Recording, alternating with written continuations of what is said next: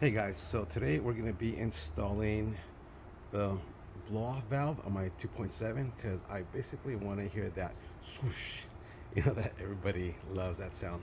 Well, unless you're like an old man and don't like loud things, but you get my point. So I'm going to go ahead and install this, and I'm just going to do a little basic how-to.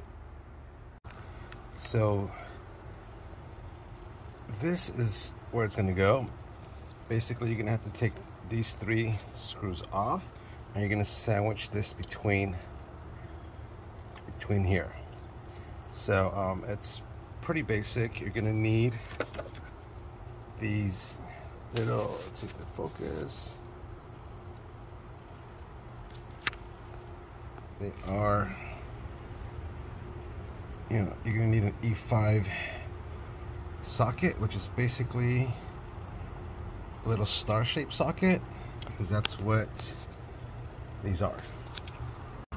So the first thing you want to do is you're going to want to go ahead and disconnect this. You just pull it back and it should just pop right out, and then just keep it out of the way, and it's just time to rock and roll. Okay, so there's a little slight offset if you don't align it correctly, so you're gonna have to just rotate it until all of them align.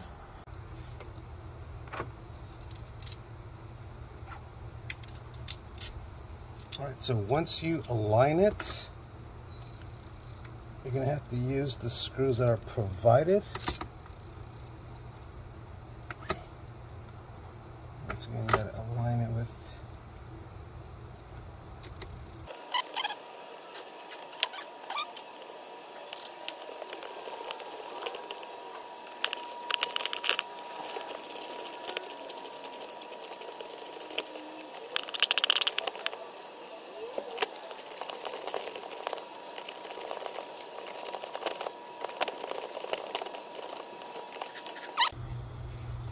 there you have it. All you got to do is reconnect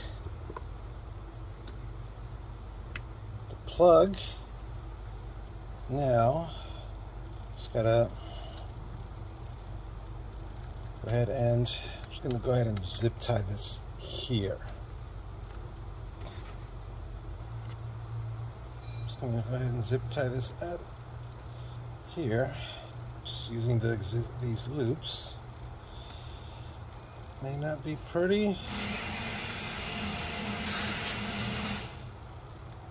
but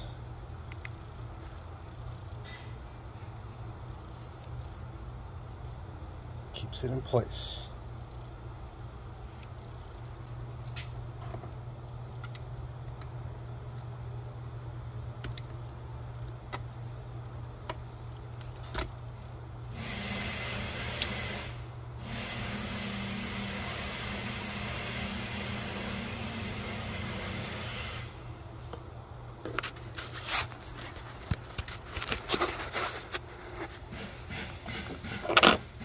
There you have it. It is installed, secure. Now let's take it for a drive, see what it sounds like.